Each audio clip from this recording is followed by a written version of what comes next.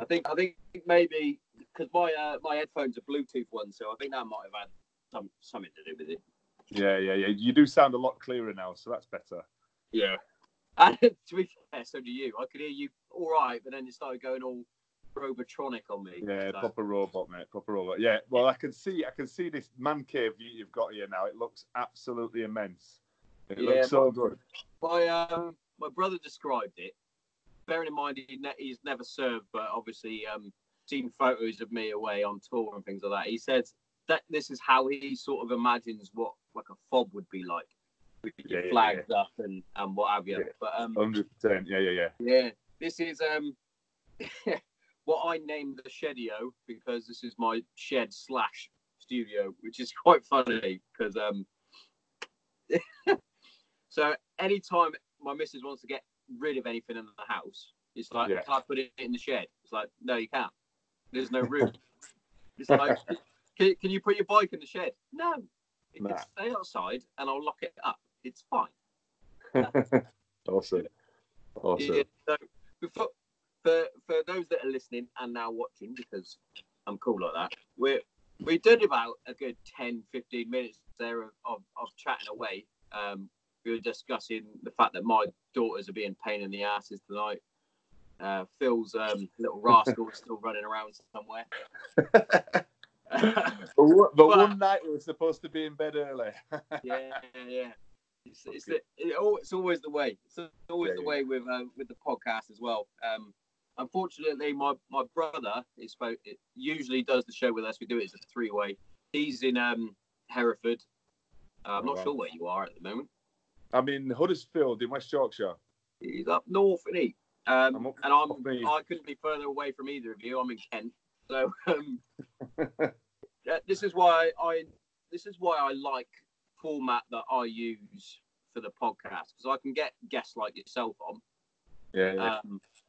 Last night I had a guest, Rob Ingram, who does McDojo Life, who basically goes and confronts fake martial artists and things like that. He's genuinely one of the best guests I've had on. But he's in Florida, so I've got, I'm able to connect with all sorts of people. And That's awesome. It's just grown from strength to strength. And I say it pretty much every episode. Of my avid listeners are probably going, Tommo, you're boring now, mate. But from what I started as me sat in the shed on my own, talking to myself, basically, to get myself out of this rut that I was in. My depression had hit me quite hard and I was stuck, basically. And I was saying to Rob yesterday how finding a new passion and something that I actually look forward to doing has fucking taken me out of this fucking rut. I'm back to almost my normal self. I'm still, as the girls call them, taking my happy pills. Yeah. But I'm on the way up, and now I get to interview BAFTA-nominated directors. 100%. Yes, here we are. Thank you very much. That's we should have won. No, I'm kidding. No, it was. Yeah, I mean, it's like I said, it's an honour to speak to you. And I was sort of surprised when you asked me if I wanted to come on because I thought, well, what can I kind of offer to you, to your show? But I'm honoured anyway to speak to you and stuff. So yeah, thank you. Do you know what? It's refreshing to hear things like that. Just shows how down to earth you are because you're actually a fucking top quality director.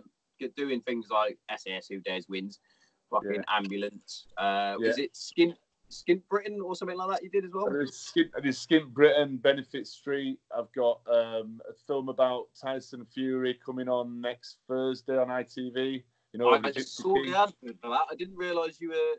I saw the photo of you with Tyson. Yeah. I put that on the gram. But yeah. So that I'm looking forward to that.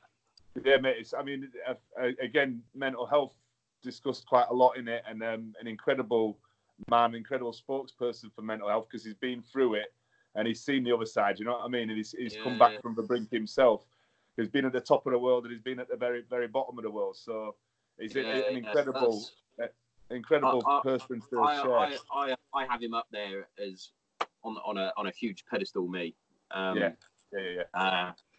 Just because I'm a big boxing fan anyway, and I just think he's a fucking brilliant.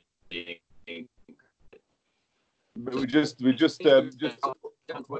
doing all these different things and helping me out now by my coming on to my small little podcast that I've got. It's just brilliant. And a lot of people asked me recently, they've been like, how do you get these people onto your podcast? And I'm like, well, I asked. And they're like, what do you mean? I went, well, as you most people do with hot chicks and things like that, I slide into their DMs and say, do you want to come on my show? What's the worst that they can do is either say no or just ignore it. So I think the worst thing that people can do is leave you on scene and then just ignore this look and then just leave it. And I think that's so rude. But, you know, such is the world, isn't it? At least have a conversation with a person. Just is what it is these days. It is what it is. Yeah.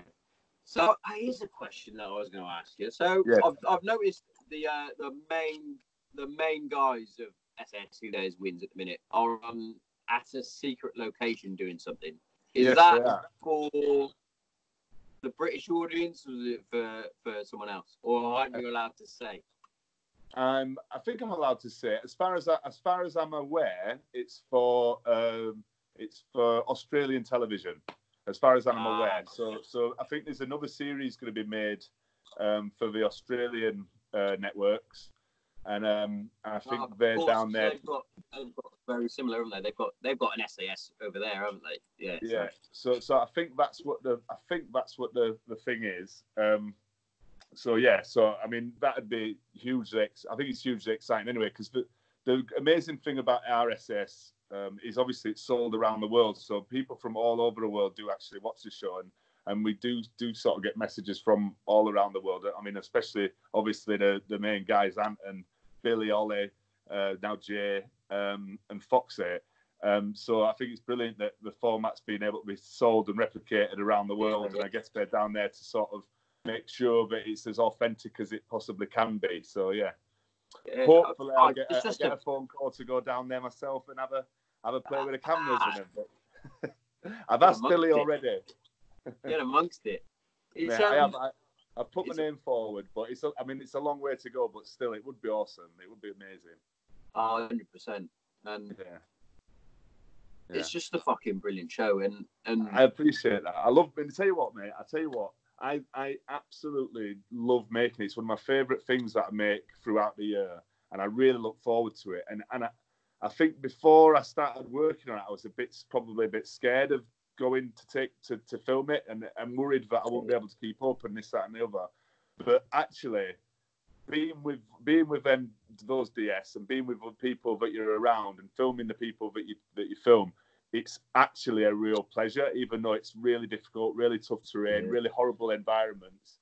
It's actually a real pleasure to be a part of, because it's just a wonderful, like, really strong atmosphere of positivity and let's do this, let's get through it. It's like nothing I've ever worked on before. It's brilliant. It's fucking brilliant. And like I said a minute ago, I'm going to say off air because we technically were, but me and my missus have been fans of it since day one, and that's awesome. We actually look forward to it. And we weren't 100% sold on the celebrity one when they first said, "Oh, we're doing the celebrity one." I thought, "Oh, they're going to be going down the same route as all the others. We're just going to do celebrities now." But then they obviously had the one in the Andes with the regular folk. Yeah, yeah. And I just think that it's fucking brilliant. And I think hear it. The funny thing is, my missus catches me chuckling to myself quite often when I'm watching it. There's certain things that the DS say that couldn't be more military. Put it that way. Like start sparking Don't be last. Pays to be a winner.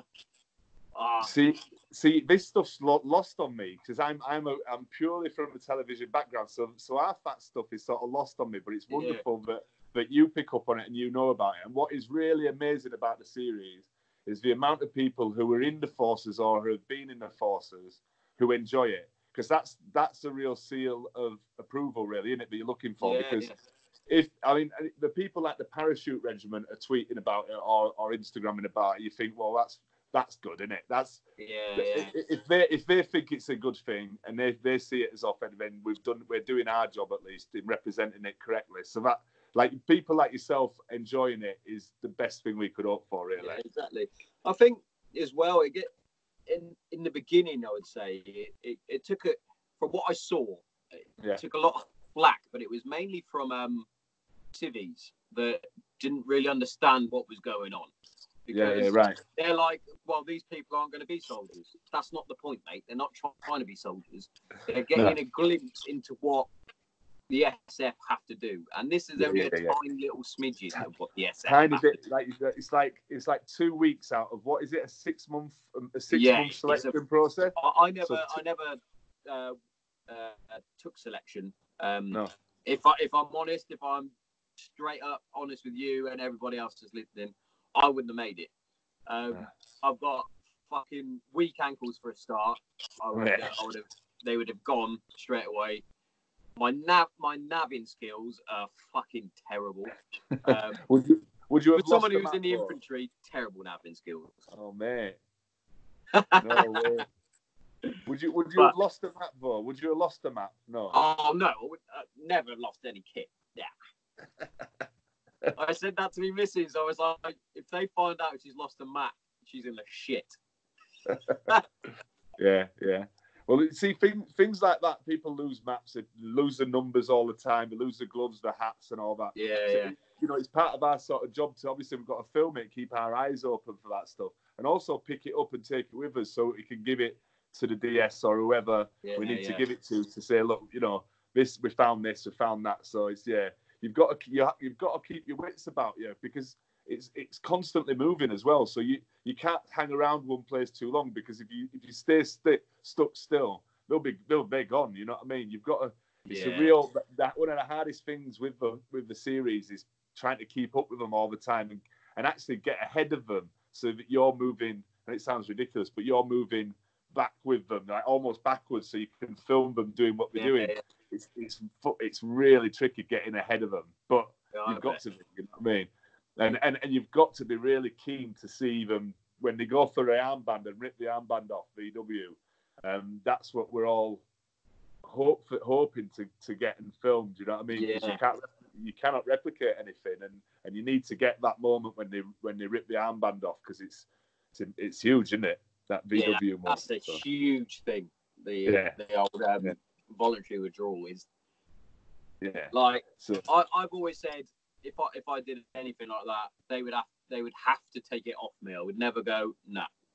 But that's I was the same going through. Bearing in mind my training was nothing compared to SAS training, but going through infantry training, there were times where you're hanging out. Some military speak coming out here. When you're hanging out and you're fucking stuck in a hole and you're thinking, what the fuck am I doing? I recognise that. I recognise that. Mate, I recognise that from filming it. Definitely a few times during basic training where, well, one of them was, which I still to this day think is ridiculous. So you have to go through a defensive shoot and a defensive position training scenario for a week. So you have to spend 3 or 4 days digging a trench. Then you have to basically live in it for the rest of the week. And the idea is to see how you soldier at your worst when you're fucking absolutely knackered, you're wet, you're cold, and basically how you get on. And I was on stag duty and it just pissed it down with rain, and we were always, this is so stupid, so we were always told don't get your Gore-Tex out because only gays wear Gore-Tex and things like that. those Oh sorts my of God. things. And you're like, oh, I won't put it out. I won't get it on. So I'm there fucking getting soaked wet through. Then the rain stopped, and then it started freezing. So I'm there literally shaking, trying to keep my eyes open and all that sort of thing. I then get smacked on the head by our DS, one of our corporals, and he's like, why the fuck are you not wearing your Gore-Tex? It's like, well, you told me not to. It's like, you're an idiot. Go get it on. It's like, oh, you know, woke up in the morning, it's proper shaking, and then you have to do a tactical retreat and then retake your position. Oh, it was just a dreadful time.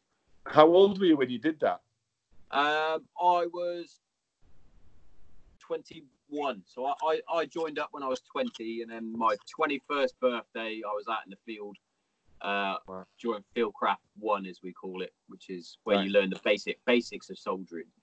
So, yeah, 21. By the age of 22, I was in Iraq. Wow. Which is madness. Luckily for us and the squadron I was with, we closed it down. We closed it down. We withdrew the British forces and handed it to the Americans, which the locals didn't like. They wanted us to stay and the Americans to fuck off. Oh, really? Basically. So damn. Yeah, it was. Wow. It's a strange feeling, and because you're expected to be in inverted commas a man, but in reality you're still just a boy at that age anyway. Yeah, you are. Yeah. And you find that with a lot of military blokes, we've obviously got the dark sense of humour, which have to get you through all that sort of crap that we put up with. But you're also very childish as well. Because when you think about it, you get 3 straight meals a day, or you did when I was there. You didn't have to. They didn't have the pay system now. They've got a fucking pay system and all sorts now. So that all was all sorted out for you. Your accommodation was sorted out for you, which was like 20 quid a month that came up straight out of your wages. So you didn't see it. Yeah. So you're just a giant man child. Getting looked after. Yeah, getting looked after and trained to ill really. That's amazing, though, isn't it? It must have been. It must have been great. It must have been great camaraderie. I think that's one thing I would like to see a bit more of on our series. And this is not really. It's not really a criticism, but it's a very serious. I can understand why it's got to be very serious as well. But it's a lot of the sort of jokes and laughing about that they have in between tasks and stuff is not really put in. And I'd like to see a little bit of that put in, because I think it would replicate the actual real experience as well. Do you know? That's a huge thing with the military, and I've said it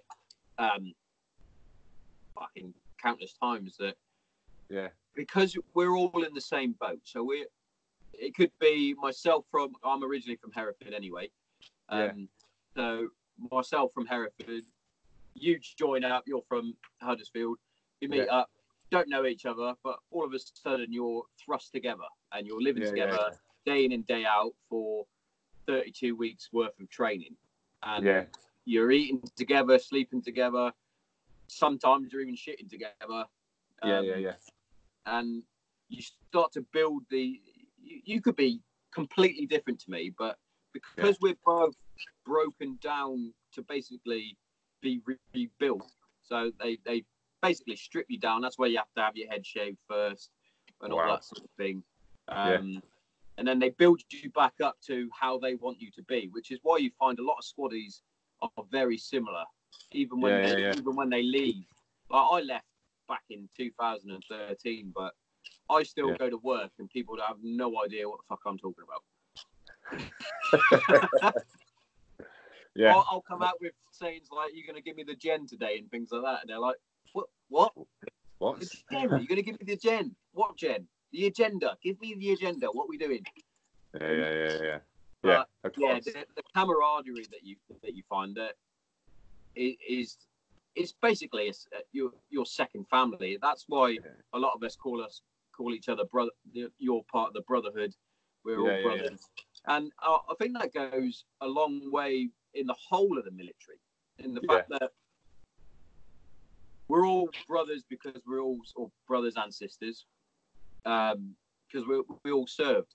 But then you get that inter-service rivalry, which is brilliant. So the funny thing is, you'll probably chuckle at this. So you've got obviously the Army, Navy, Marines, and the Air Force. Obviously, pretty much the Army and the Navy hate the Air Force, which is understandable. Obviously, the Paras dislike the Marines because they're very similar. And then you have the regiment that I was in, which you've probably heard of, is the RAF regiment. And collectively, everyone hates us. They all Why is that? Why is that? Is that because you're sort of seen as these sort of the guys flying in on a nice expensive toys? Like, why is that? It's a strange one. So we're actually hated by the Air Force as well, and it basically comes from the Air Force hate us because we're infantry, so we act like we're part of the Army. Yeah. The Army hate us because we're part of the Air Force. Yeah. And the Navy just hate everyone, I think. Yeah, right. But the main two that hate us the most are the Marines and the Paras and pretty much all the other infantry units. And the reason for that is the RAF regiment, people are going to hate this, are known to be part of the big three. Right. And I hate that term, as do most regiment gunners. We don't really like it. Because the big three is the Paras, Marines, and RAF regiment. We make up the three services that do Special Forces Support Group. So if the SF needs support, they obviously take out Paras, Marines, and the RAF Reg. Right.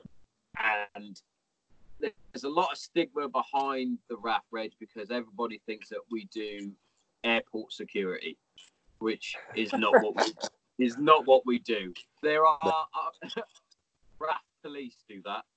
We do the external. We go out and make sure the perimeter of the airfield and a bit further out is all safe and secure for aircraft to take off, land, make sure there's no rocket attacks, go into all the neighborhoods and villages and whatnot and make sure everything's fucking hunky-dory.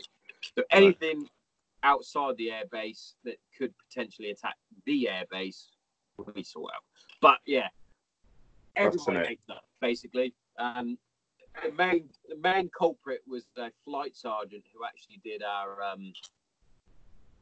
we call it the gunner phase, where we have passed out into the RAF regiment, but then you have to do your extra bits with the big machine guns and all that.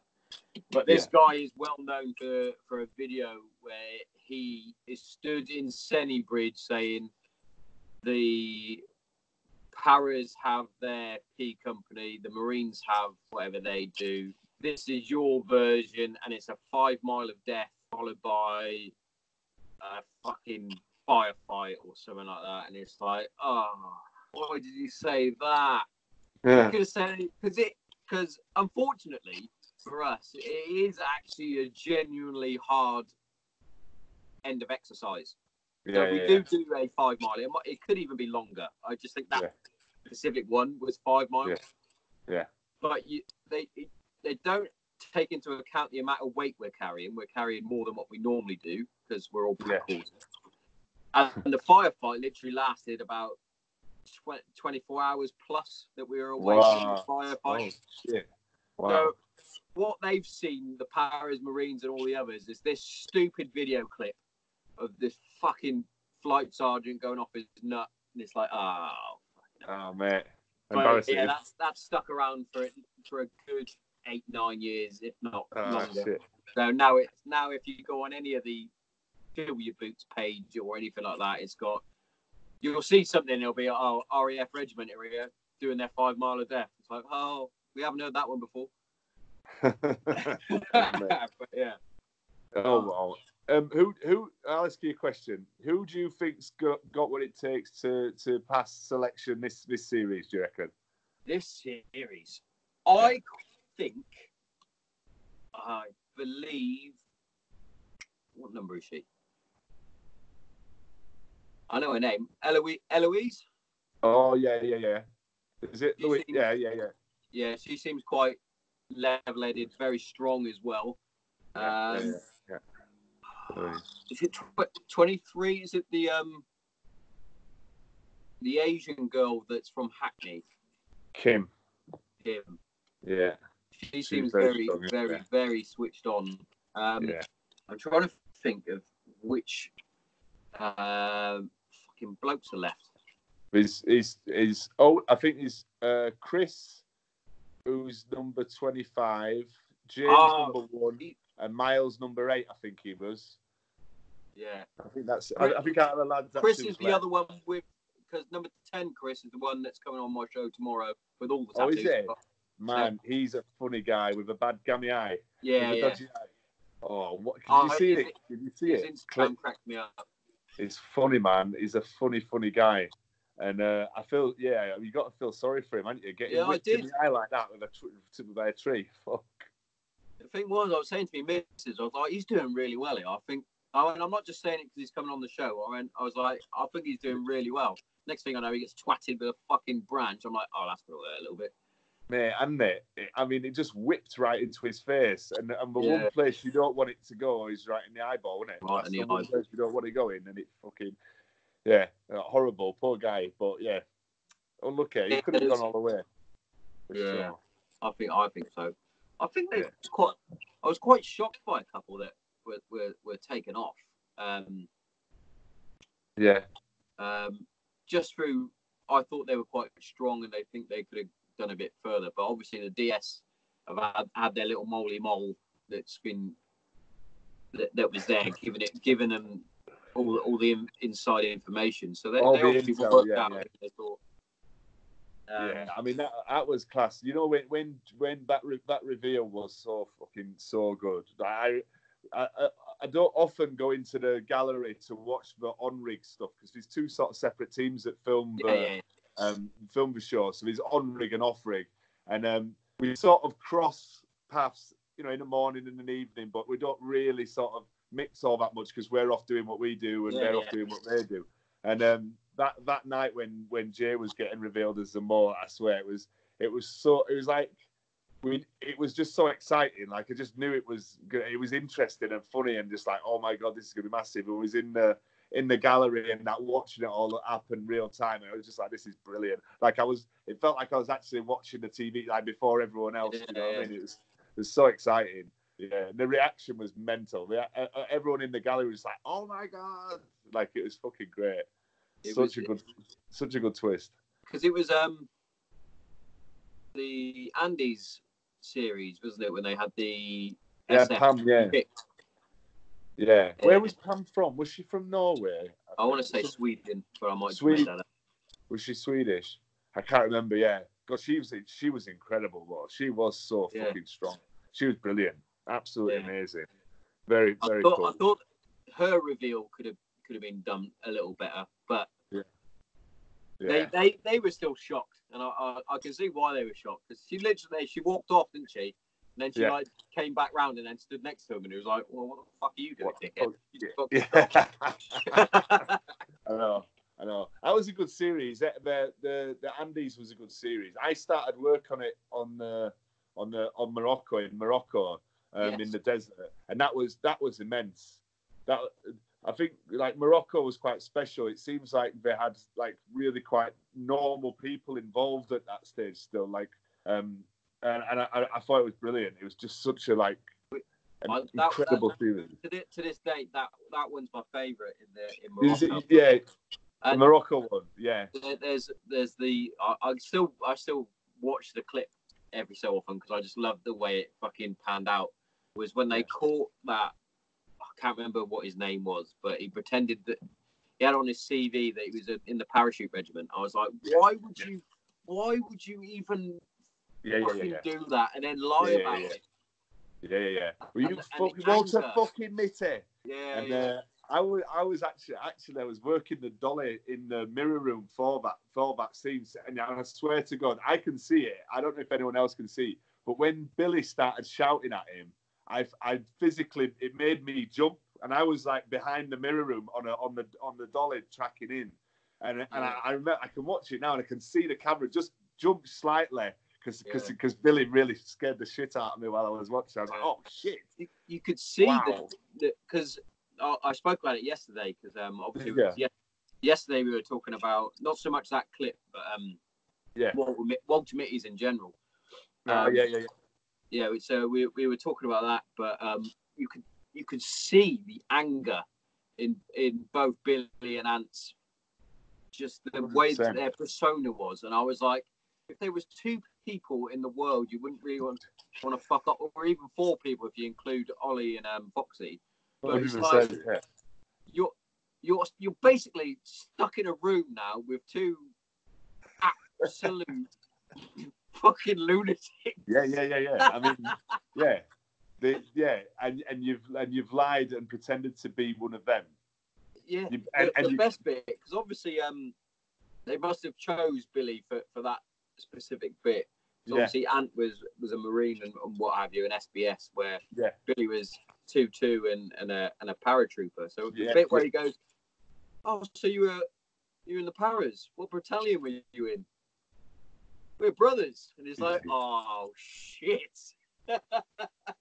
Amazing. I know, it was incredible. And there was a couple of other moments in that series that I liked, where Harvey had been up the mountain and come back down, and he could see the others getting the beasted up on the hillside over there. Yeah. And I saw, and he saw them, and he made the decision not to go and join them. I remember that, and I was just thinking, that's incredible. He's literally just going AWOL. He knows we're over there, but he's going to go the opposite direction. And then another standout guy for me on that series was that John Brincat, and the electrician guy. And he was throwing up those rocks over his head. He looked like a caveman, proper like, whoa. And Ant's shouting at him to quit, and all his mates are telling him to quit. And he was like, you fucking cunt, you're letting your teammates down, blah, blah, blah. Yeah. Oh my God. I swear that was just madness. What a series. They ended up taking the armband off him, didn't they? They took the armband off him. Yeah. I'd never seen anything like it in my life until, like, I filmed all over the world doing all sorts of mad stuff, and I remember filming Ant Middleton that day, and just thinking, I've never seen sort of behaviour like this. It's really weird. Like, this guy is trying his hardest to do what he's been told to do, and he's just getting told to fuck off. Yeah, just go. And it was heartbreaking because John was putting everything into it, and I felt genuinely heartbroken for him. But then sort of I could understand also what everyone else was saying, to do it for the team. So wow, it was a real baptism of fire. It's a very strange thing for a lot of the people that are on there, because one minute you're told you're doing it for yourself. Yeah. Make sure you're doing your best, and then the next minute you're told, well, you're part of the fucking team. Yeah. Team. It's like, well, hang on. Yeah. You full of contradiction. To be a winner a minute ago. It's full of contradiction, isn't it? And you've got to I guess you've got to gauge what's going on at that moment in time, because one thing that I guess you've got to rely on is that nothing's in concrete, is it? You've got to move with whatever's going on. So yeah, you've got to be adaptable, I guess, is one thing that it teaches. Especially when it's a show like that, when at the end you do win. Yeah. Not that you win anything, but you completed it. Yeah. And so you're in your head, you're like, well, I'm not giving up because I want to win. Exactly. Because I want to win. You've got your mate on the floor who's in fucking agony, and you're like, well, what? Oh. Exactly. Here's my number. Yeah, difficult decisions, aren't there? And you're forced. I guess you're forced into a corner where you can't sort of get out of it. So incredible. And it takes a lot to go on this show. I remember Foxy was saying about it. I think it was last year. He called it. I think he said it was like the toughest show on television. Right? Like, I actually 100% agree with him. I don't think there's another show in the world that puts you through what this show puts you through, and full of it's not, none of it's faked. It's not fake. Do you know what I mean? You fucking hell, it's not fake, bro. It's little things like when they get their little bits of downtime, and they obviously got to change their socks and fucking just sort their ankles out, get their compeed on their blisters, and you see their blisters that they've got, and the marks on their hips carrying it. I know what those marks are like.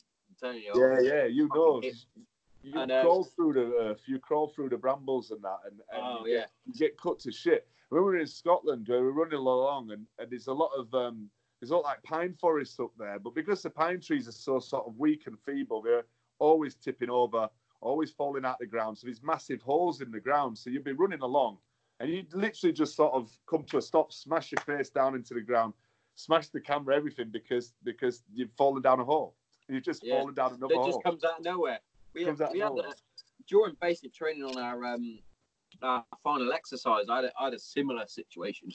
So we did our final X in the Beacons itself from Camp Sennybridge. So I remember we were running along. We were about to set up an OP, I believe, and I was running along, and all I heard from my corporal in front was just mind your footing, lads. And next thing I know, I've literally gone down some sort of suck hole, and I'm like up to my waist, and I'm like, how the fuck am I supposed to get out of this? And lads fucking pulling me out. It's like, get out, Tommo, I'm tired. Yeah. I know the feeling. I got caught in a swamp in Scotland. I got caught in one of them, and you just all of a sudden you're up to your sort of waist in it, and it's sucking you in, like the mud's just got right, and you're like, how do I get out of this? How are we getting out of this? People pulling you out. That's all you can rely on. Exactly. It's tough. I'll tell you what I enjoyed on Sunday's episode. See, I like this. I get to talk to the director about one of my favourite shows. Was when Bravo team got to the house, and they thought, we can all relax now. We're at the house. I was like, my missus was sat next to me, and I was like, they're gonna get fucked up here. She was like, why? Well, for a start, they haven't got a sentry out. No.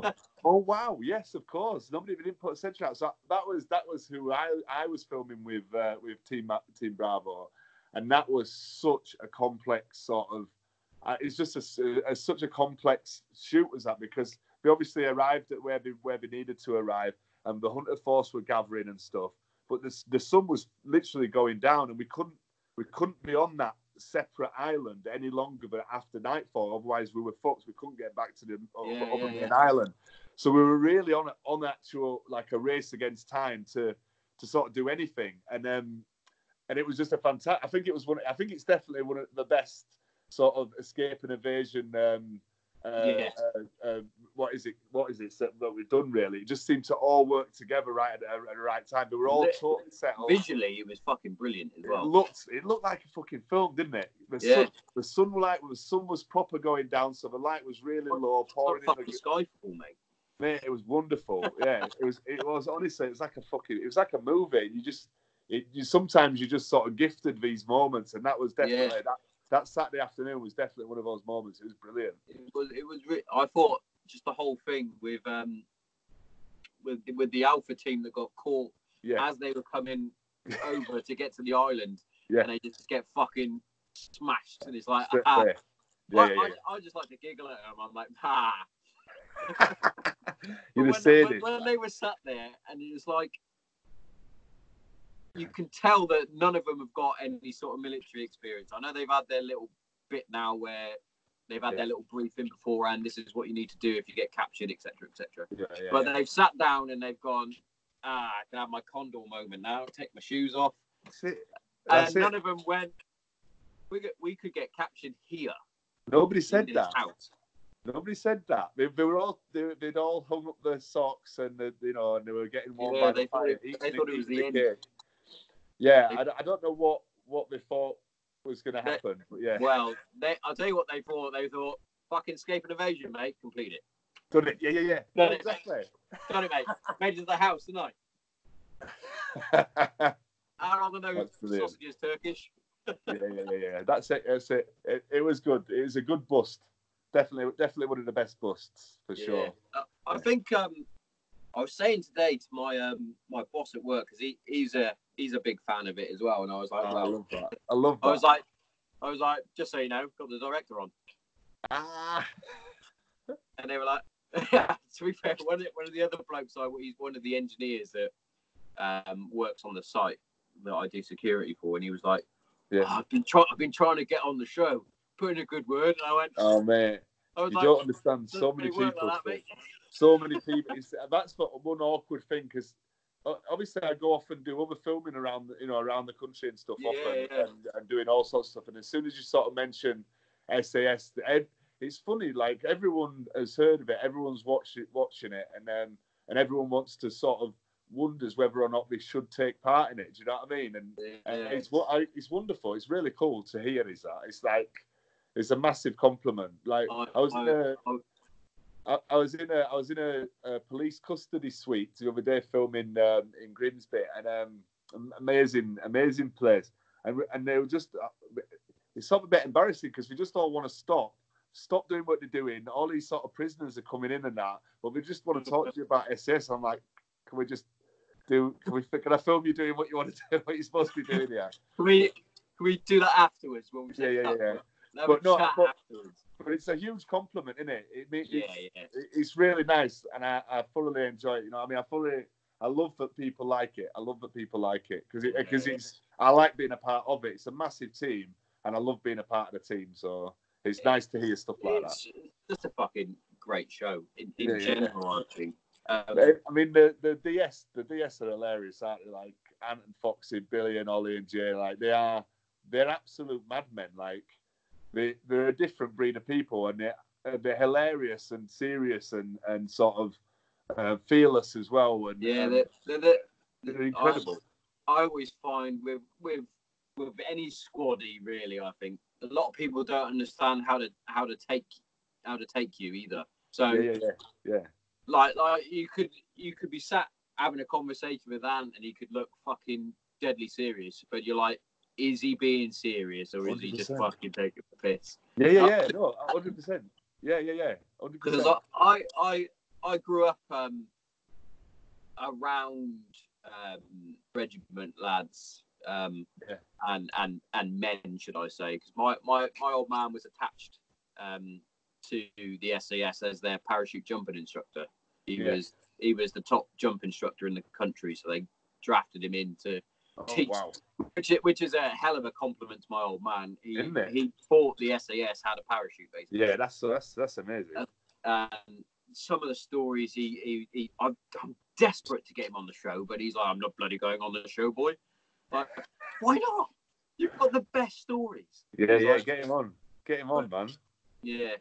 I'll make sure I get him on at some point.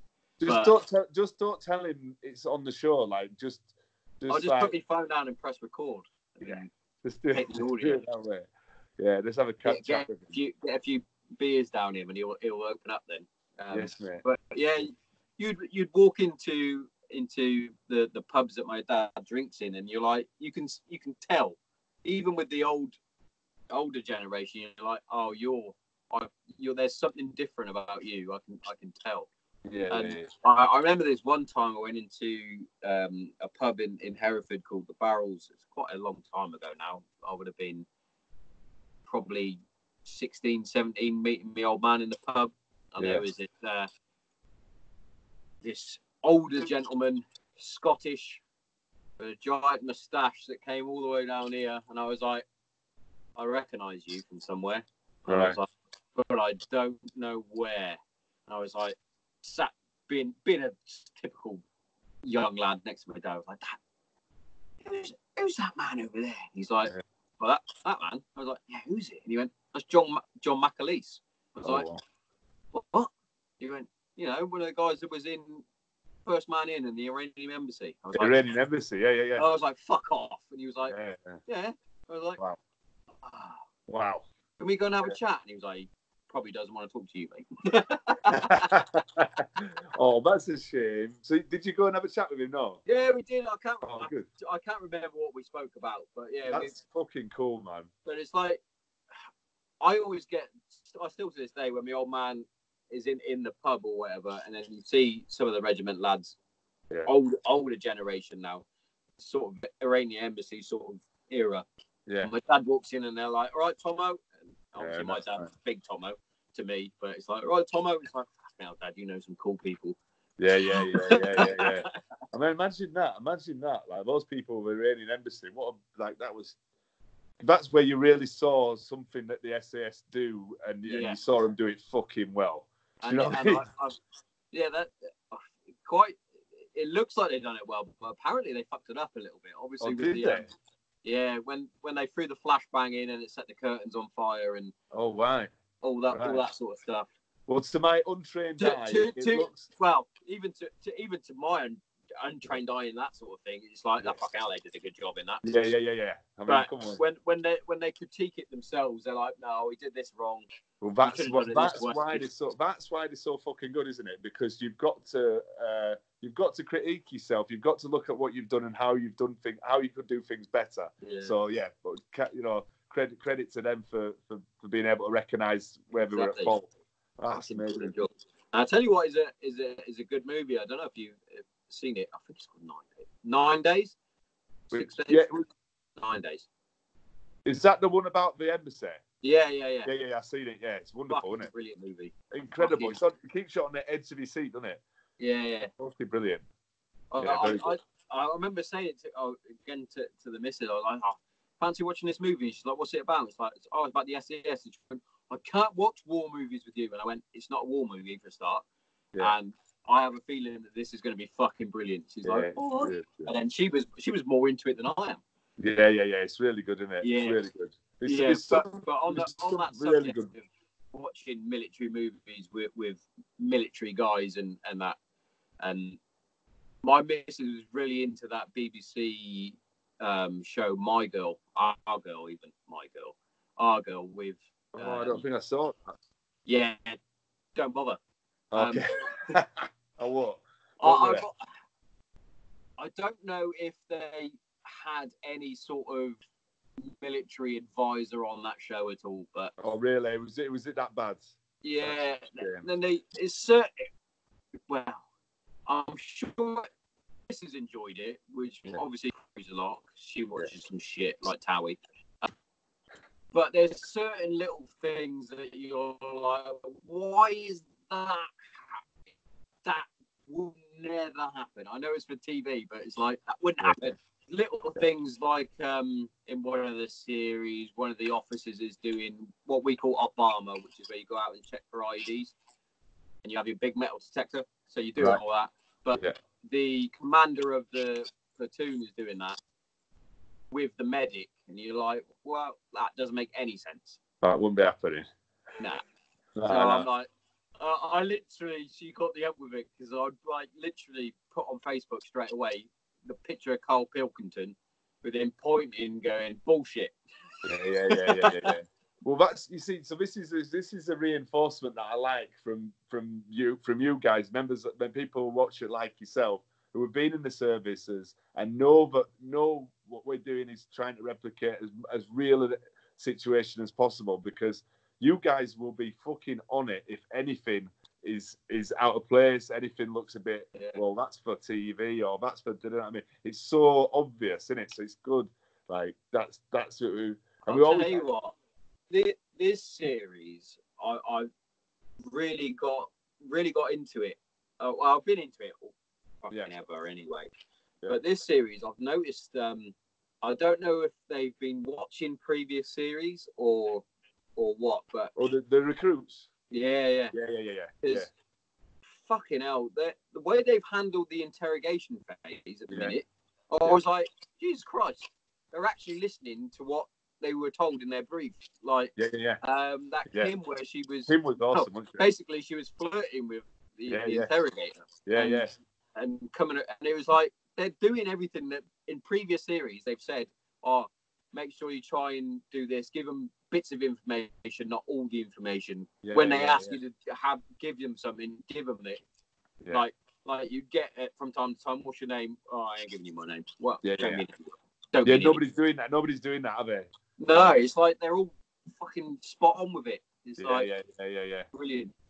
Yeah, that's interesting, isn't it? That's something else we're going to have to think about and try and sort of throw in a few more surprises to try and catch people out, because it's clear that people have watched the show and obviously take mental note or physical, like writing it down and that, about what to do and how to react to certain situations. So we're going to have to up game on that, I think. Then, 100%. What you have done this series, which I think is fucking spot on. To be fair, I'm just blowing smoke up your ass now. Bringing in the firing. I know it's blanked and what have you, but bringing the weapons, I thought brilliant. Yeah. Because obviously, throughout selection, you have to carry a rifle or a dummy rifle when you're doing certain things as well. So little things like that. The fact that they have to look after a rifle for fucking the 10 days to make sure they don't fucking break it. Yeah. But that firing exercise where I can't remember what number it was, but when he fucking charged down the fucking tunnel, I was like, what the fuck are you doing, sir? I think that was number 25, Chris, who's in the final phase, wasn't it? I think. Yeah. That was fucking. I was like, what are you doing? Yeah. It's good to see that one chick got it spot on, holding the whole. And I've got a funny story that I'll tell you actually in a second about rules of engagement and yeah. So obviously she did everything right, telling the whole identify yourself, that sort of thing. Yeah. So here's my old man loves this story. So it's one of the only times that I managed to actually fire a firearm while on tour, and we were told this was in Kandahar. Be very wary of vehicle-borne IEDs, especially on mopeds. So we set up a snap vehicle checkpoint. I'm the lead guy, so I'm doing the searching if anyone comes down. So I'm already on edge and a little bit shaky, I can't lie, after having that sort of intel. Next thing I know, there's this fucking moped coming along. I'm like, oh, here we go. So I'm put my hand up. Stop. Nothing. Do it again. Fucking stop. Still nothing. Hooks me top cover behind me. I'm like, mate, pop a flare for me. See if he stops. Pops a flare. Still not stopping. Still coming towards me. I'm like, fucking hell. Pull my pistol out. Pointing at it. Still nothing. I'm there. Fucking stop. I'm like, I'm going to have to fucking shoot me with it. Give it a cock so he knows I'm not taking the piss. Still nothing. Then the next phase, shooting to captured ground. So you shoot near them. So hits against the floor. Dust comes up everywhere. He starts fucking flapping, doesn't he? His fucking geezer on his. The only way I can describe it is off the movie Team America. Yeah. When he's trying to do the signal and his arms are going like this. So he's doing all this. And I'm like, what the fuck? And then next thing, he stops like he's in the fucking Flintstones with his feet. And he skids in. He stops a good 50 meters away. So we have to close down the gap. So I'm like that. I've got the Terp next to me. I'm like, fucking ask him now why he didn't stop, etc., etc. A few meters. Apparently, his brakes didn't work. Oh my god! I was like, you need to tell him how close he was to getting. The next round was going at him. Fucking hell, that's close. Yeah, Shit. but I was like, but the fucking guy, I pull over to the guy. I'm trying to have a fucking conversation with him. There's a big fucking smile on his face. I mean, surely he could have like turned around or something. I don't know. You think so? Fucking hell. That's crazy, man. Crazy. Yeah. Oh god, that's one of the pleasant stories. Good for you. Good time though. Yeah. Oh. That's good, man. That's good. What else have you got lined up in the pipeline? If you're allowed to talk about it. I've got, like I was saying, I don't know if we were cut off or whether it recorded or not. We were talking earlier, but I've got there's a Tyson Fury documentary coming out next Thursday on ITV, so that's going to be pretty big. That was an amazing experience following around, the Gypsy King around the world, over in Vegas, so down in Spain, around Europe and stuff. Phenomenal character and phenomenal family man. He's got a wonderful family and behind him, and he's been through the shit, mental health with him. Addiction, drug addiction, alcoholism, and stuff like that. And for him to have been where he was and to rise back to the top and have this Wilder fight, this rematch in February. Wow. I mean, he won the first. I think he won the first fight, in my opinion, with him. 100%. He won the first fight. Yeah. So, and he's gonna have to try a different tack, like he's been saying, and see how he gets on with him. And I can't. I just hope he fucking knocks him out, man. I just hope he knocks him out, and he can shut him up, because there's nothing I want to see more than Tyson Fury like being back where he already is. He's already the best in the world. I want it to be officially recognised. I know he don't give a shit because he knows who he is, but I'd love it, because for me it'd be one of the greatest comebacks of all time. And I think I love, as a British lad, I love the underdog. I love a comeback. And it's a true movie. It's a true movie. It's the story of his life. Is a fucking movie. And it was just so interesting filming him last year for that. So I'm excited about that coming on telly. And I don't really know what we've got. There's a few things actually. There's a potential of filming something. I think it's is it the Queen's Guards? There's a potential. Also, might be filming. If all goes well, there might be some filming to be done with them this summer. So that could be quite interesting.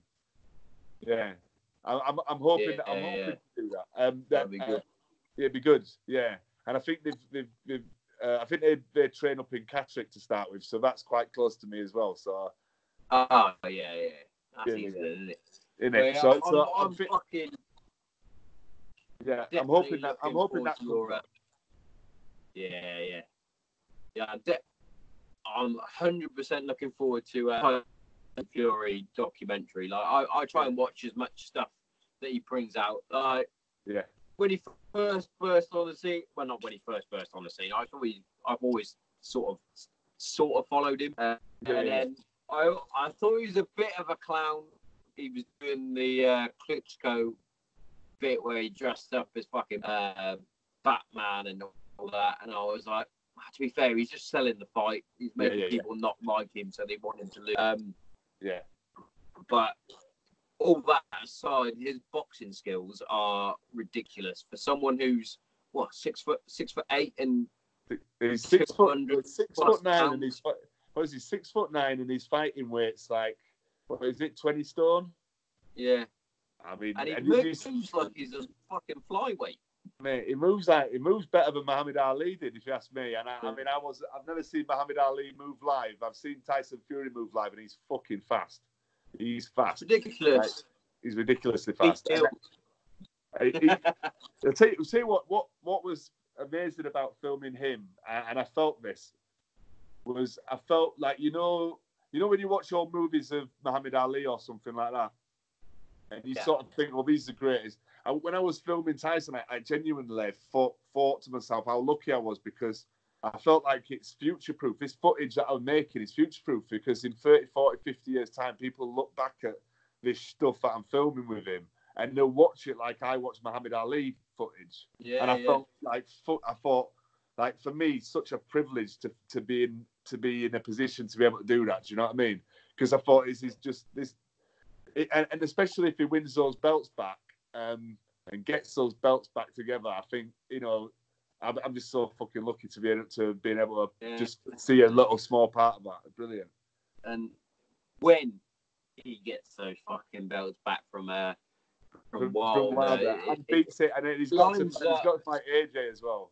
He's got to fight AJ. Got to fight AJ, no question. As much as I love AJ, and my missus obviously loves AJ, but and who doesn't love it? I love AJ. Who doesn't love AJ? But still, I don't think his boxing caliber is anywhere near Tyson's. Nah. He's another level, isn't he? Tyson's another level. You watched? Well, I was lucky enough to watch AJ's last fight. I literally just got home from Amsterdam with the missus for a birthday. We just got in, and I was like, "I'll fucking put the fight on." She's like, "It's my birthday." I went, shut your mouth and put the boxing on. And I thought he boxed very well in that fight, but everyone was blowing smoke up his ass again, saying that. But at the end of the day, he was fighting a bloke that put on weight that didn't need to put on weight. Yeah. Basically blew his shot.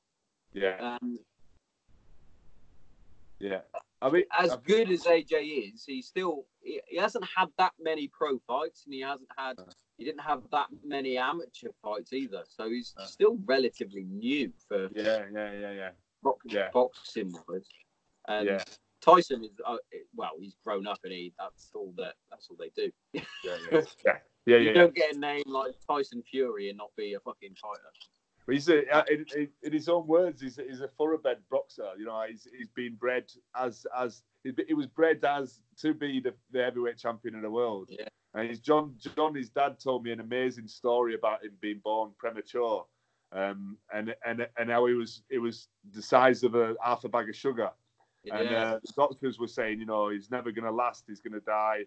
You need to start thinking about the fact that he might not survive.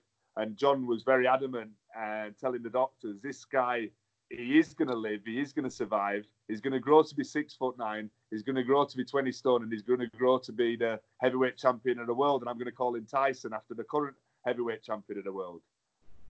And that's what he said. And that's what he said to the doctors.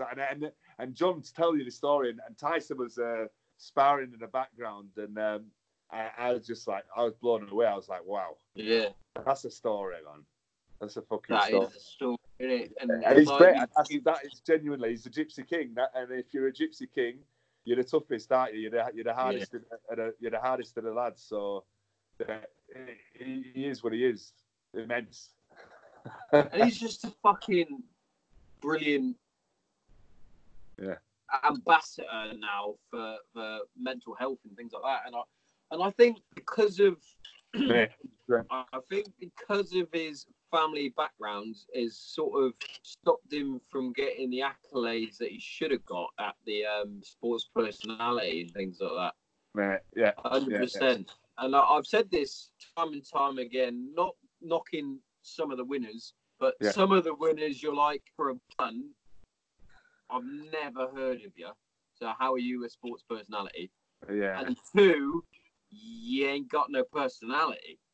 And there's one thing Tyson does have, his personality, right? Exactly. He's got a fucking bag full of it. I remember back, it must have been 2006, maybe 7, when it was between Ricky Hatton and Joe Calzaghe to win the sports personality.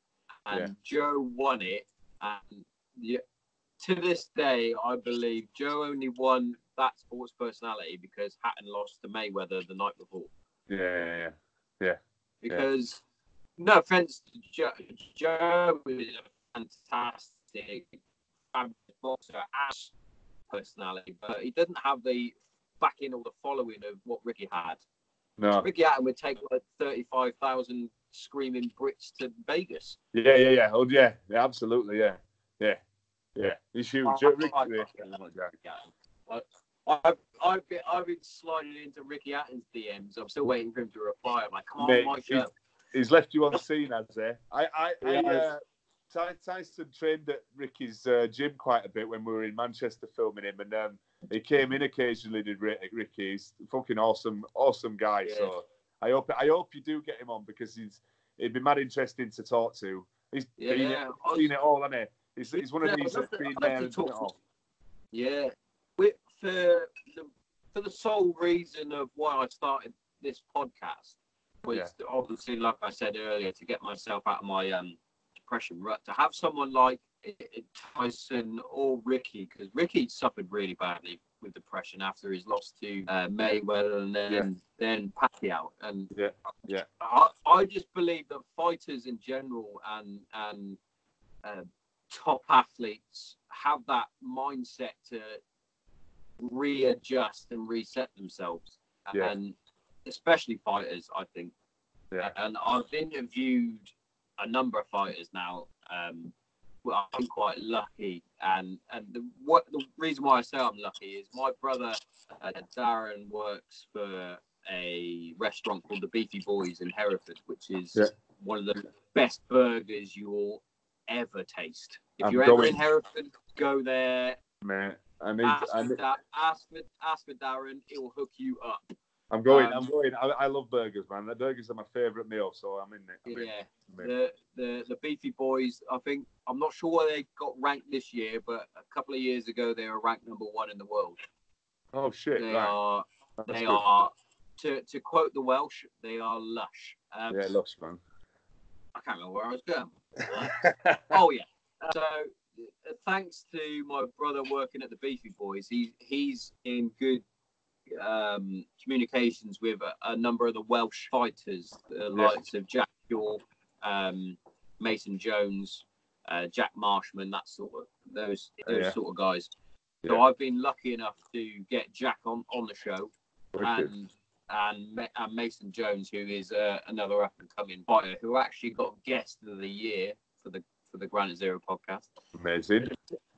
Right, Mason was phenomenal. What was In mind, similar to how we're talking now. Well, I've never met you, and I never met Mason before. I had a conversation with Mason. It was a proper Joe Rogan experience podcast. Put it that way. It was 3.5 hours long. Oh my god! Wow. I had to split it down into 2 parts because the way I upload it, I upload onto a format called Podbean. I need to find a new format, I think, because it will only go to 90 minutes, and then you have to basically stop and then start again. Ah, shit. I like that. I like that long form thing. Though it's good. It's what we need more of, a bit more in depth, like chat, and it's interesting. I like it. Like most of my podcasts between hour and a half, which is good. Sometimes you're in a flow and you're like, I could go for hours here. I could talk about anything, and that's why I love doing this now. I get to chat to people I've never dreamed of chatting with. One of them, I spoke about her on the last podcast as well with Rob, was Liz Carmouche, who I don't know if you've heard of Liz. She is a former US Marine. She's officially the first ever woman to set foot in the UFC octagon. Oh, wow. She fought Ronda Rousey for the title, and obviously she came out first, so technically she was the first woman in there. The title, and I watched that fight. Unfortunately, she lost, but I watched that fight with a load of US Marines while I was in Bastion, and it was just. And then to be able to, I say interview. It's not an interview. I prefer to have it as a chat. I understand. Have an informal chat with her was just brilliant. And then I bet it was. It's quite just quite a historic thing, isn't it? I mean, it's quite interesting. And we do this, and look, we cover it a little bit on SS Who Dares Wins. I think the sort of whole man-woman boxing thing, and and I wondered, I do wonder to myself, will there be ever a time where we do see sort of mixed MMA and mixed sexual MMA? Do you know what I mean? Will there be a time when we have men versus women in there and stuff? Because I mean, I can see it sort of happening. Do you know what I mean? Yeah, it could, 100%. But I think it'd be difficult. But I could. It'd be very difficult because obviously we sort of discussed this the other week with just the physiological differences between blokes and chicks. I know you get the freaks of nature that some of these CrossFit chicks and that are fucking built like houses, and obviously you get some freaks of nature like a Chris Cyborg in Bellator, who could quite easily beat a lot of men. But then you think, if she was at her level and then goes into the male division and fights one of the top ranked men, would she do as well? It's like, well, that's the question. So that's the question, isn't it? Would they? And that, I think, I don't know. It would be interesting to see. I think the women would definitely like a shot at that. I think the women would prefer the shot than the blokes. And exactly. We did. I discussed it with Mark, or should I say Sybil? Yeah. Did you? Yeah. Because Mark came on the show, Did he? He's a good guy. What a top class guy he is, isn't he? Yeah, fucking awesome, mate. Awesome. Yeah. My missus kept saying, "Oh, you got a new boyfriend?" I went, "Yeah, he's brilliant." He's got it all. But yeah, where were we going with it? We're talking about the milling. Yeah. And how hard it is for what we would say for the males is, well, if I was doing it with a chick, that sounded wrong. In my head, because I was always brought up, I'm not going to punch a girl in the face. Yeah. But then you have to try and put it in your head that that's the enemy, and you have to hit the girl in the face. You've been told to hit the girl in the face, hit the girl in the face. Yeah. But it's just after that, it's like, did I win because I'm fighting a woman, or did I win because I'm just better? And yeah. And Mark was actually saying that when he was getting ready to do his milling, he was trying to get himself psyched up by thinking about all the homophobic slurs that he's had thrown at him, all the hate, things like that. And he's working himself up, and then they pair him up against the other gay contestant. And he's like, well, I can't really use any of that now. Oh, man. Shit. And we had a good old chat when Mark was on. But one thing I said to him, I was like, they jacked out on you. That's another term for you, jacked out. Yeah, go on. They jacked out on him in the fact that, and I think it was the same with number 18, because they were the tallest and they have obviously had him at the back. Yeah. And I was like, jacked out on you because you were fucked. I was like, I reckon you could have gone further if you hadn't have been, because then he told us that they obviously did that whole task like 4 or 5 times, where we only see it a couple of times on the TV show.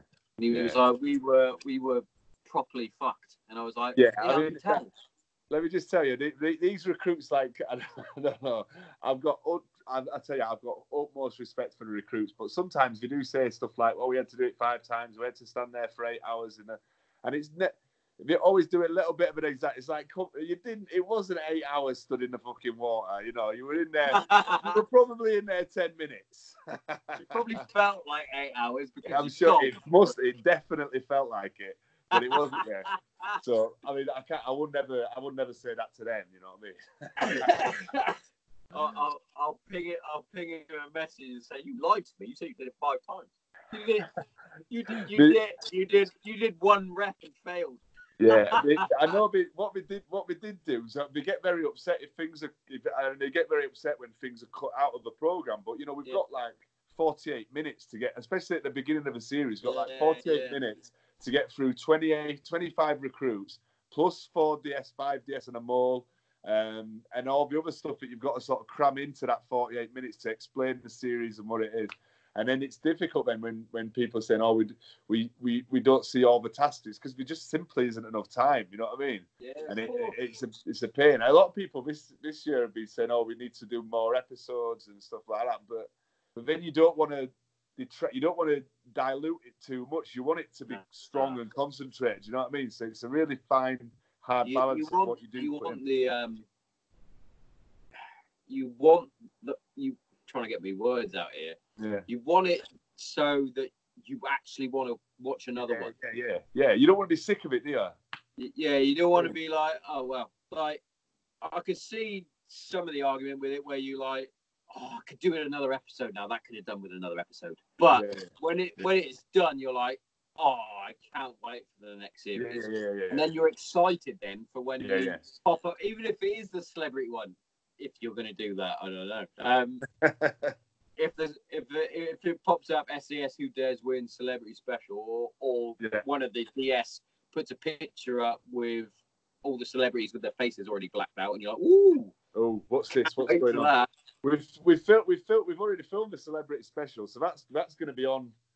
Fuck knows when that's going to be on. Hopefully it'll be around Easter time, I suppose. Isn't it usually around like the stand up to cancer and things like that? Yeah, but I don't think, as far as I'm aware, it's not part of Stand Up for Cancer this year, so it's just a standalone thing. So Channel 4 gave it its own sort of series without the sort of charity bit. I mean, it's just cool. I think it's always nice to represent something as cool as Stand Up for Cancer. But still, just the fact that it's been asked to come back for a second series is awesome. So yeah, it's massive. I do. As much as I was a bit poo-pooing it when I first saw the first one, when I actually started watching it, and you realise that they're actual humans, these celebrities. They're not celebrities as such. Like watching Wayne Bridge go from being a professional football player to then you realise that all these demons that he's fighting, and you're like, oh fucking hell. And then even Victoria Pendleton, that she puts herself in that much fucking pressure because she wants to win. It's always it was like fucking hell. Well, mate, honestly, the next series will be fucking. You're gonna be mind blown. It's just amazing. It's gonna be so good. Can't wait. I also really enjoy watching celebrities get fucked over.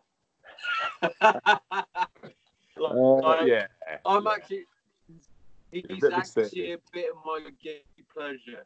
Is Sam Thompson. So watching him, because you can tell that he's just a naughty schoolboy. And when he's back chatting with Ant, you're like, oh. Yeah, keep going, keep back chatting. He had some balls doing that. I thought I had full respect for Sam Thompson. I think he's a wonderful guy, but he was fucking. I don't know what was up. He was just like, shut up, Sam. What are you saying? Like, what are you doing? Yeah, he was brilliant. He's such a good guy in there. He's hilarious. It's fucking funny. I love this. I love the celeb version. So yeah, I hope you enjoy it. It'd be good to see it back. I can't believe that this series is nearly finished, man. Can't believe it. No. Like, it's the final one on Sunday. Gonna be gutted, mate. Gonna be gutted. Yeah. But yeah, it's been fucking brilliant. I'm gonna bring it up now anyway because I was gonna talk about it with my brother. But we'll do an episode of that anyway. But like you were saying, it's always good to do stuff for charity, and I'm going to plug it on my podcast for the first time. I've put a few posts out already. So I'm organising a charity football match at the minute, which is going to be Granite Zero, obviously. A few close buddies of mine that served, a few veterans. My brother's going to play, and Big Tommo himself is going to go in the sticks for a little bit, all 69 years of him. Right. And we're going to be playing at the Maidstone ground, which is the Gallagher Stadium, and we're playing against Spurs legends. So a Spurs legend team against the Granite Zero team, and it's going to be, we're doing it for Mind, which is a mental health charity, and a veteran-run charity called Rock to Recovery. Oh yeah.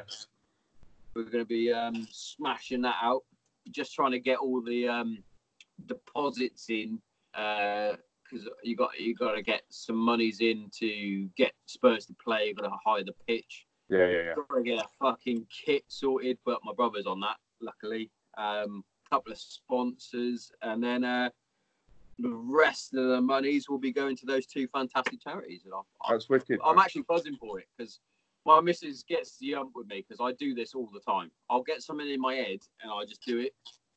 Like a couple of years ago, I did a white collar boxing match. Yeah. So I wanted to avenge my loss. Basically, I lost in an Air Force boxing match because I was out of shape, not ready. Yeah. I basically got told by my sergeant that if I didn't do the fight, I'd get charged for not representing the Air Force. So I was like, I might fight. And they went, well, we'll put you in at whatever weight you're at, and you just crack on. I was like, all right. I fought at light heavyweight, which is funny considering I'm 5'6". Brilliant. And I got stopped in the second. To be fair, he was a good fight. He was fighting at the Olympic Gym in Manchester as well. So He gave me a bit of a pasting in the second round. I beat him in the first round, but then my legs went. But I got in my head. I was like, I want to do another fight, and I managed to sell a good number of tickets. Quality. Had a good fight. Knocked the guy in the which was good, which is not bad with fucking 16-ounce gloves and headgear. But it was a fucking brilliant night.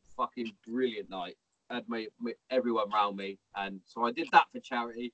Before that, I did one of those Spartan races, and me, I was a bit of an idiot. I went, well, I could do 5k, I could do 10k. I might as well go the whole hog and do the 20. She was like, "You don't like running?" I went, "Yeah, I'll be all right."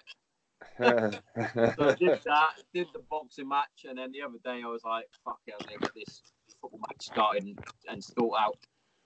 And one of my mates who's a big Spurs fan, he was having his hair cut by my missus, and he was like, "Oh, Tommo's doing a good job on that charity football match." She was like, "He's doing a what?" I get pinged a text. "What's this fucking charity football match? How much is it going to cost me?" Well, it's not going to cost us fucking anything. Busted. We're going to get sponsors. We're going to get it fucking sorted. She was like, "Oh, all right then." Busted, isn't it? Yeah, oh, that's good. To it. That's good, I think number 10, Chris said, I'm going to speak to him tomorrow just to see if he's just pulling the wool. But he said he might chap on the phone. That'll be good. Get a couple of names. Yeah. And Brad Pickett, who former UFC fighter. Wicked. He said he might play as well. So I said to him, I went, "Don't worry, I won't ask for your phone numbers to put in the fucking WhatsApp group. I'll just text you myself." Yeah. I think you want to ask Mark. I tell you what, you want to ask Mark because he's a good footballer. He's a decent footballer, is Mark, I think. Mark and Richard and that from Series 4, both good football players. I know they enjoy it. I'm fucking terrible at football. I play a bit of rugby, but I cannot play.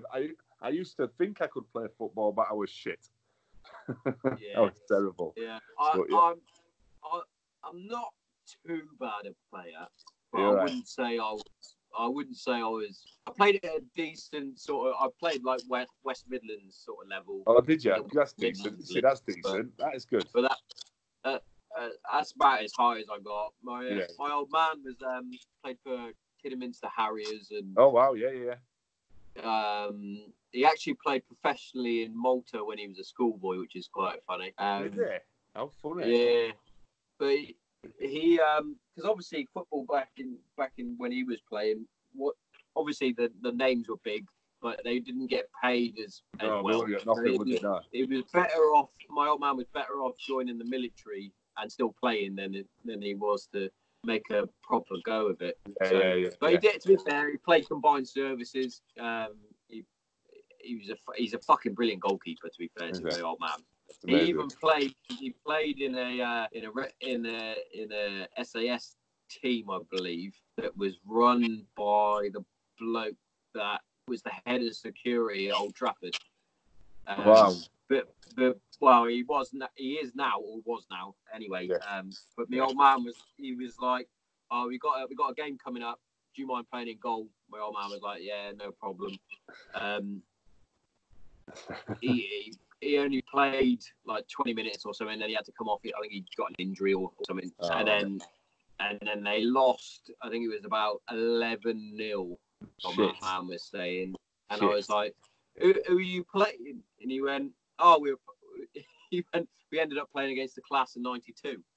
So when they were all in the youth side, so he was playing against Becks and all that.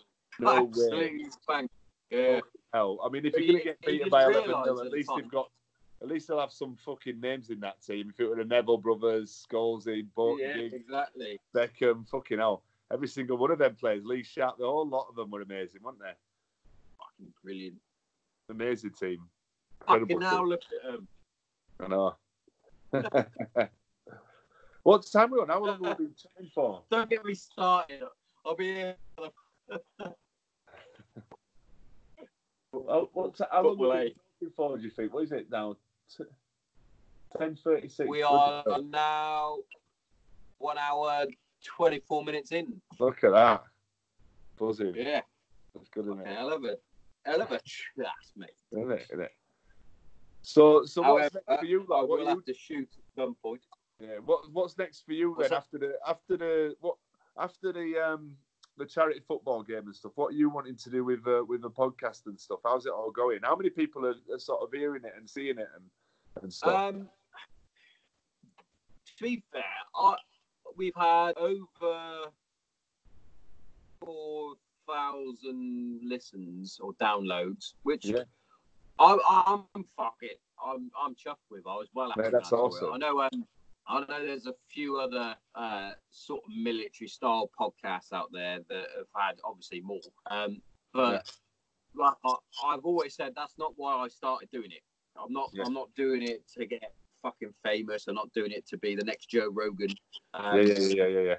I'd be quite happy just doing this myself and having my mate Chris back home listening to it. But does Chris listen to it though? The way it's sort of increased in the amount of followers that I had and the amount of downloads, it just seems to be going up and up, and it does help when you have the likes of like McDojo yesterday, Rob Ingram, obviously, because he's got quite a big following. The likes of Brad Pickett, and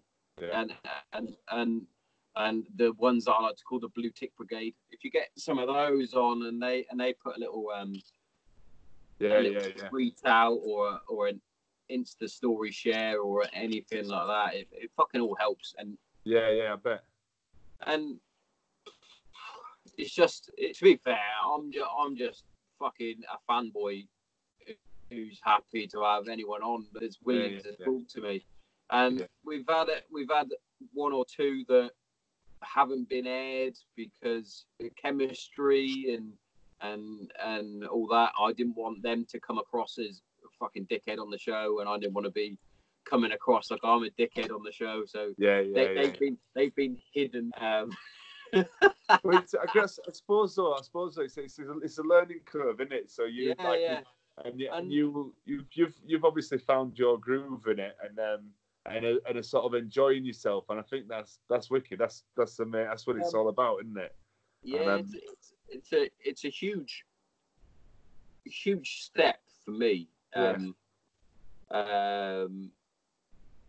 Confidence wise as well. I've never been very good at interact. Like once I open up, I'm fucking life and soul. I'm a bit of a fucking, like I say, like I'm a bit of a silly goose. I take the piss, all that sort of thing. But if I went into the pub, I'm not like that until I've had a couple of beers. But now I've found that when I first started interviewing, I was a bit nervous. I think my first proper interview was Jack Short, and he's an up and coming guy coming into the UFC, and I'm like, well, what the fuck am I supposed to talk about? I don't want to just be sat there talking UFC with him. But it ended up being a fucking like all the fighters I've had on, they've all been so down to earth. In fact, all the guests I've had on, it doesn't matter who they are. I had Josh Bridges. Do you follow CrossFit? No, you know what? I've never really heard of CrossFit until I started working on SAS 2 days week. I swear to God, I've been to the gym and I go to the gym and I lift weights and stuff, but I've never had any sort of interaction, or I've never even heard of it until SAS. And I'm like, what is this thing? It's amazing. I mean, it's massive, isn't it? CrossFit is fucking huge now. So you can't really escape from it. But it's an interesting sport. It's a good sport, I suppose. Yeah. So he's one of the top guys there, is he? Yeah, he's he has been for a number of years. He's also a former Navy SEAL. Oh, okay. Yeah. And I like him. I liked him before. I had a bit of a fucking thing with CrossFit. I didn't really like it for a very long time. But that's because of all the shit coaches that he had. I've discussed it far too many times on here. But I even said that to him. I went, I've got nothing against CrossFit now that I've researched it a bit more. It was mainly the coaches and what have you. But he was always one that I sort of stood out to me, and I was like, I fucking think you're brilliant. Yeah. And then I literally did the same as what I've done to you, everybody else. I pinged him a message and went, fancy coming on my show? And he was like, yeah, definitely. I was like, fucking hell. Jesus. That's got to be good for your confidence and your self-esteem and stuff. If you're asking people to do things and people are saying, yeah, why not? That's great, isn't it? It's fucking brilliant. Yeah. And like you said, you've had depression and stuff, and doing stuff like this where you can talk to people about similar circumstances, similar experiences and stuff. It's got to be a good thing, hasn't it? It's wonderful. It's just connecting people, and it's great. Yeah. I mean, similar. I've had similar stuff. And I'm out of it now. I'm fully out of it now. And I was speaking to a young kid earlier. A mate of mine messaged me on Facebook Messenger, and he was like, "Will you speak to this lad who I know is 18 years old, and you're doing what he wants to do, and he's just having a few problems with alcohol and drugs and stuff at the moment, and I think he just needs pointing in the right direction, blah blah blah." So I give him a call this afternoon, and I spent on the phone with him this afternoon, like we're talking now, for a good hour with a stranger, just chatting shit about what he needs to do, what I need to do, and I'm learning from him, and he's learning from me. It's fucking brilliant, isn't it? Just fucking great. That's what life's about, isn't it? Yeah, I'll tell you a good one for that was from the show again. Kirsty, who was number 11. Now, I sent her a message pretty much at the start of when the show started a few weeks ago, and like I did with quite a few of the contestants, I was like, I'll ping her a message because it's a big show. We can get a good chat on. I enjoy the show. I'd love to get the inside and all that. Obviously, I had Mark came on. Chris is coming on tomorrow. I was going to have Eloise and is it Bethan, the sisters.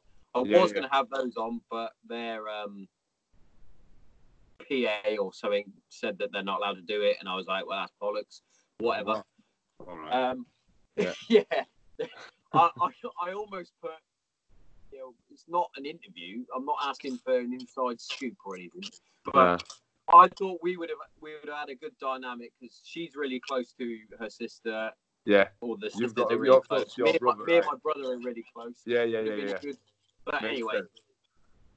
In the future it might happen. But I also messaged Kirsty, and literally last week she literally popped up.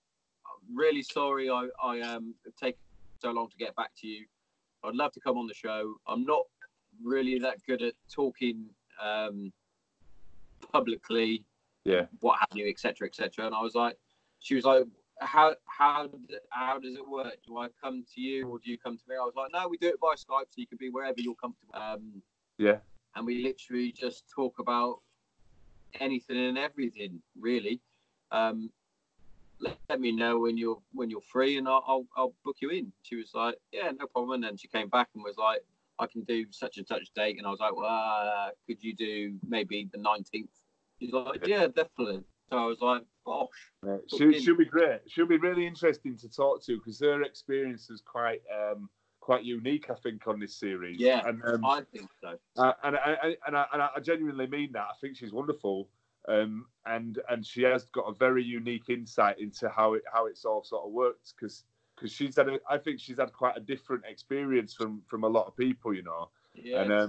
And yeah, I'd be really keen to listen to her talk about it and stuff because I think she probably has learned quite a lot about herself in the process. You know what I mean? Like massively. A lot of people who do the course obviously come away with learning about themselves, but I think she has done a lot. She's done a lot. I think she had to look at herself quite a lot because of what Ant said to her, and it's it's on TV. Like she had to listen to Ant say some pretty like damning things to her, and I think that's difficult. You know what I mean, when you hold anyone on a pedestal and they, you know what I mean. It's like they said. It's like we'll see how she copes with a bit of criticism or something. It was along those lines. Yeah.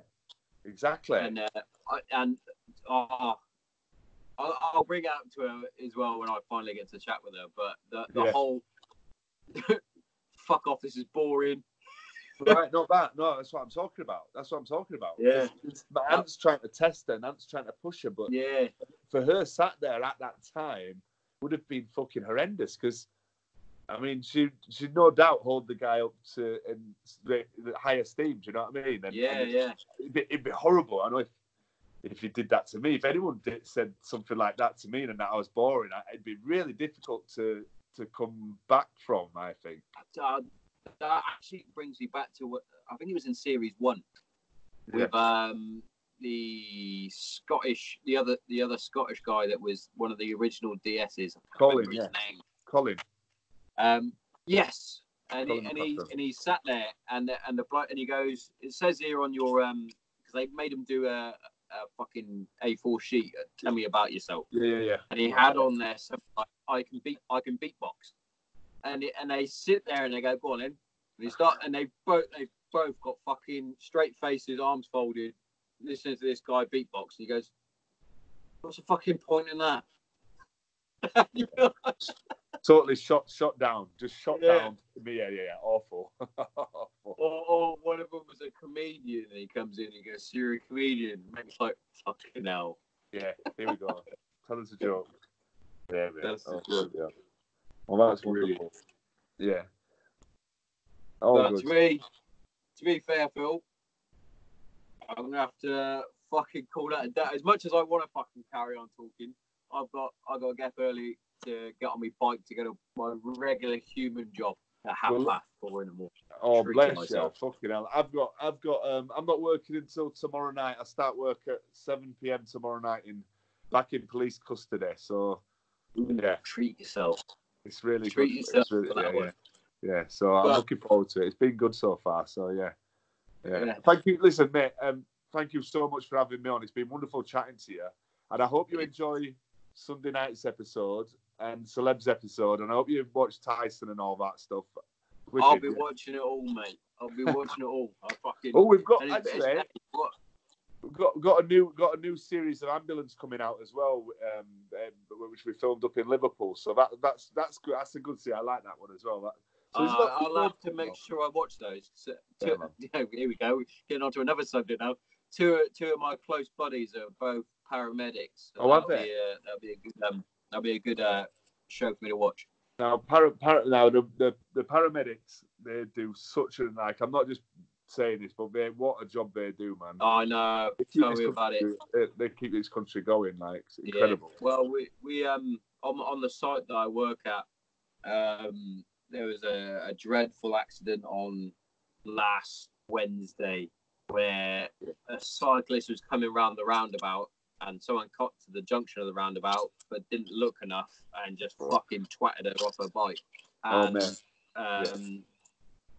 the fucking rapid response paramedic was there within like 5 minutes, I think. Amazing, yeah. And I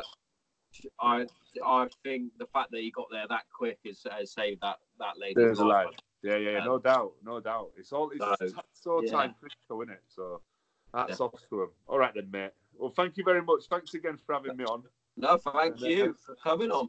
Thank you for giving me your time. It's my pleasure, mate. It's been my absolute pleasure. You're welcome, Phil. You're welcome on any time, and I'll make sure my big brother's here next time as well. Yeah, it'd be nice to meet him as well. Wicked, mate. Cheers, buddy. Cheers for that, mate. See you, mate. Bye-bye.